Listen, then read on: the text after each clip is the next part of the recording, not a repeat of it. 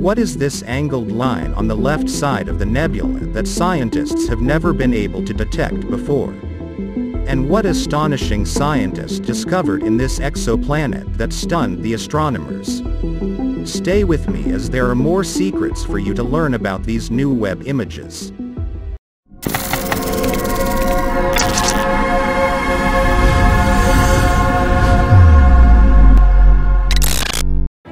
NASA launched its most powerful telescope on December 25, 2021, and after a 7-month wait, NASA released the first picture of James called Deep Field. It shows a clear view of a galaxy cluster named SAMCS 0723 that we've never seen before. Webb just needs 12.5 hours to capture this high-resolution image. Hubble, however, takes weeks to capture this image, which is not as clear as Webb's. This shows Webb's ability to create history. Astronomers will use this huge telescope to answer some of the most puzzling mysteries, such as what dark matter is, and if there is life on other exoplanets. Webb will tackle all of these challenges in the following years. For the time being, let's look at Webb's first picture, the Deep Field, which is the deepest and clearest infrared image of the distant universe to date. This picture of galaxy cluster is rich with information. Thousands of galaxies, including the tiniest infrared objects yet detected, have emerged in Webb's perspective for the first time. This deep field picture was captured by Webb's near-infrared camera, is a composite of photos collected at multiple wavelengths. Because light takes 4.6 billion years to reach us, we see 4.6 billion light-years in the past. This galaxy cluster's combined mass works as a gravitational lens, amplifying considerably more distant galaxies behind it. Webb's near-infrared camera has sharpened those distant galaxies, revealing previously unseen phenomena like star clusters and hazy regions. Soon, researchers will begin to learn more about the galaxy's masses, ages, histories, and compositions, as Webb seeks the earliest galaxies in the universe. This picture contains stars with spikes. They are the stars of our own galaxies, more like the objects sitting on our noses. Focus on the galaxies that caused the lensing. The brilliant white, elliptical galaxy in the middle of the image and smaller white galaxies scattered around the image. Gravity holds them together in a galaxy cluster, bending the light from galaxies that appear in the vast distances behind them. The combined mass of galaxies and dark matter acts like a cosmic telescope, magnifying, contorting, and sometimes mirroring individual galaxies. Mirroring is visible in the prominent orange arcs to the left and right of the brightest cluster galaxy. These are lensed galaxies, meaning each galaxy is represented twice in one arc. Webb's picture shows their luminous centers, surrounded by stars and orange star clusters. Some galaxies in this region are stretched rather than mirrored. Others seem dispersed due to interactions with neighboring galaxies, leaving trails of stars in their wake. Webb has improved the degree of detail seen across this field. One galaxy containing star clusters shows towards the bottom of the brilliant central star's vertical diffraction spike, just to the right of a long orange arc. Draw a line across its wings, mirroring top to bottom, to roughly match up its star clusters. Researchers can analyze this galaxy in precise detail because it is so magnified and its individual star clusters are so sharp, which was previously not feasible for distant galaxies. The galaxies farthest out in this scenario, the tiny galaxies lying far behind the cluster, do not resemble the spiral and elliptical galaxies visible in the local universe. They're clumsier and less regular. Webb's highly detailed picture might aid astronomers in determining the ages and masses of star clusters in these faraway galaxies. Finally, Webb's planned observations will aid scientists in better understanding the formation and growth of galaxies in the early universe.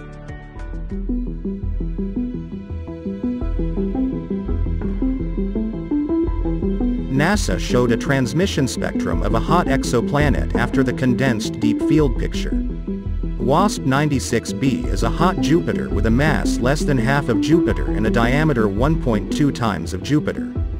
The temperature on this planet reaches 1000 degrees Fahrenheit or 540 degrees Celsius. The planet circles its star every 3.4 days and is about 1,150 light-years away from Earth. A transmission spectrum captured by Webb's near-infrared imager and slitless spectrograph from a single observation reveals atmospheric properties of the hot gas giant exoplanet WASP 96b. A transmission spectrum is created by comparing starlight filtered through a planet's atmosphere as it passes across the star, to unfiltered starlight observed while the planet is alongside the star. Each of the 141 data points, white circles, on this graph shows the quantity of a specific wavelength of light that the planet blocks and absorbs. Based on the absorption pattern, the positions and heights of peaks on a planet's surface, researchers may identify and analyze the number of essential gases in its atmosphere.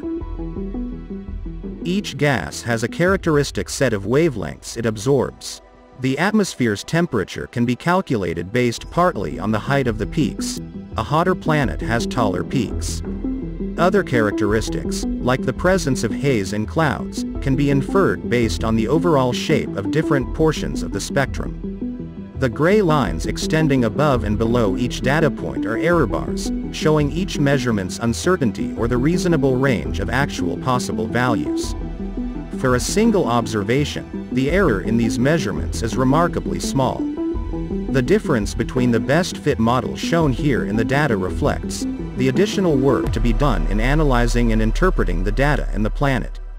Although complete spectrum analysis will take additional time, it is possible to draw some preliminary conclusions. The labeled peaks in the spectrum indicate the presence of water vapor. The height of the water peaks, which is less than expected based on previous observations, is evidence of the presence of clouds that suppress the water vapor features. The gradual downward slope of the left side of the spectrum, shorter wavelengths, indicates possible haze. This is the most detailed infrared exoplanet transmission spectrum ever collected. The speed with which researchers have been able to make confident interpretations of the spectrum is a further testament to the quality of the data.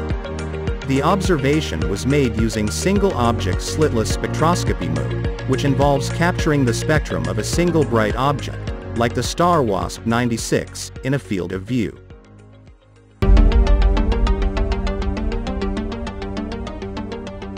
The next Webb image is of a planetary nebula, a dying star about 2,500 light-years away, known as the Southern Ring Nebula. NASA released two images of this nebula, one captured by the Near-Infrared Camera or NIR-CAM, and the other by the Mid-Infrared Camera or MIRI. A planetary nebula forms when a Sun-like star ejects their outer layers at the end of their life. This cloak of dust around the second star, shown at left in red, at the center of the Southern Ring Nebula. It is a hot, dense white dwarf star.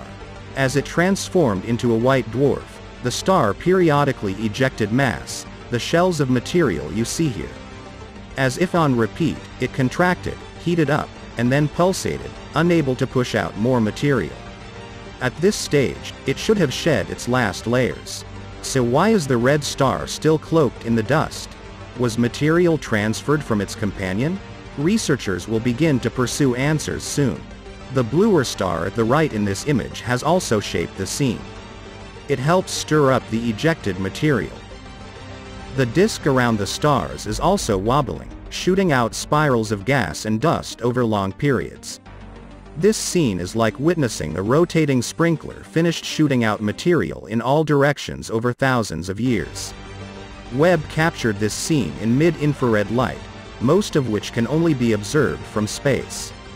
Mid-infrared light helps researchers detect objects enshrouded in dust, like the red star. This mid-infrared instrument, MIRI, image also offers incredible detail, including a cache of distant galaxies in the background.